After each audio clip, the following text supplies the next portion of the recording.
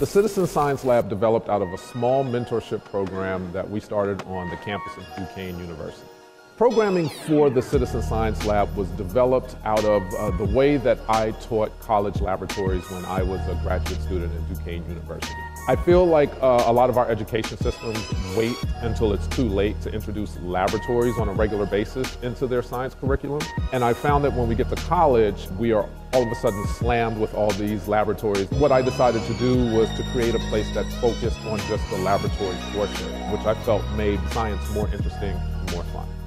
One of the great things about opening the Citizen Science Lab now and at this time is that as the technology changes for laboratory techniques, it gets faster, it gets quicker, it becomes more efficient. And so that allows us to do experiments with students that tend to be a little bit more complicated. We can do them in hours and days as opposed to weeks and months. This is a very different kind of an education. So we're teaching them or letting them learn how to become people that will learn how to learn for the rest of their lives. I come to the Citizen Science Lab because it is fun and there's a lot of movement and actually doing things. The biggest obstacle, I think, was finding a funder that was just as passionate and interested in the vision for the Citizen Science Lab as we were. First and foremost, our greatest supporters have been the community and the participants that come and get involved in our program. But outside of that, I would say a lot of our funders, such as the Heinz Endowments, the Buell Foundation, the R.K. Mellon Foundation, the B&Y Mellon Foundation, and the Pittsburgh Foundation, as well as McCulley Ministries here in the Hill District, have all been very, very huge supporters of the mission behind the Citizen Science Lab. This kind of science is actually what our future is going to rely on. We are currently working on expansion. The second location is going to be in the South Hills of Pittsburgh. It will be significantly larger than our current space. We right now have one laboratory in the Hill District. The space in the South Hills will have 5 laboratories. That includes a lab for toddlers, a zoology lab, a tissue culture room, and enough lab space for 50 students at one time. We instruct through doing, and we believe in learning through doing. We don't spend a lot of time doing lecture. When you come in for a 2-hour workshop, that 1 hour and 45 minutes is going to be spent doing the actual experimentation.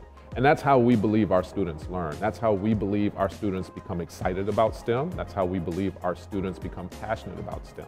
You can sit and read about DNA all day long, but when you actually manipulate DNA and when you take genes and you put them in new organisms and see these organisms do new things that they couldn't do before with your very own hands, it becomes a lot more exciting.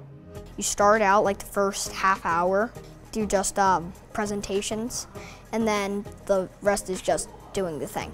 The Citizen Science Lab has helped me a lot. It introduced me to new things that I'll be learning maybe in college to get me a head start on everything I wanted to do. A couple ways the Citizen Science Lab changed my life. One was showing me this adjunct jamboree. So now I'm connected with thousands and thousands of different people across the world, from high school students to people with PhDs. It opened the door for me.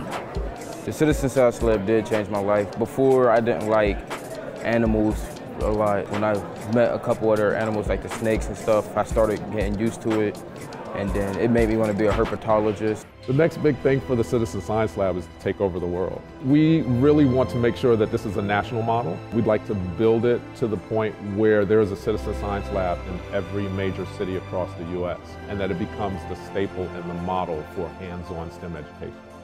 The fact that there are these community labs that actually give children that are not in some way either affiliated with a university or have the resources to do this stuff, that they still get those resources and they're able to do science that they were otherwise not able to do. So that is really cool.